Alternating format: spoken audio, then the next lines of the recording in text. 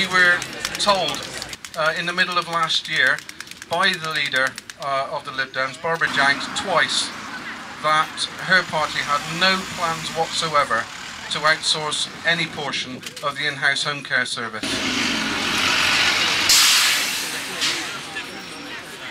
But I'll tell the political parties, whether Labour, Tory or Liberal, don't stand against the people.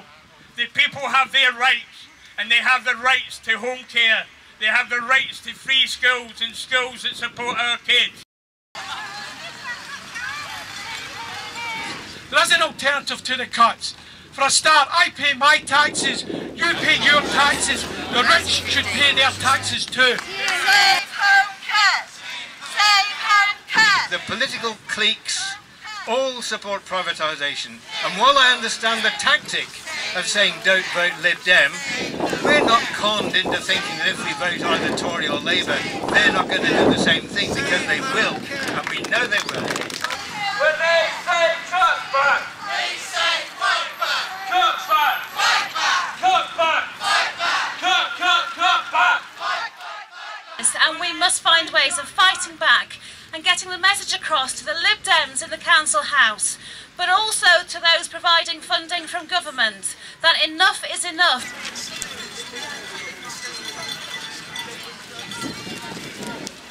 Thank you. You are bloody marvellous people. Don't ever forget it. Don't ever let anybody ever forget it. You're the best there is. Happy you. This was about, as much as anything, trade unions working with the local community, because that's absolutely essential. Our interests are intertwined. Hands off home care!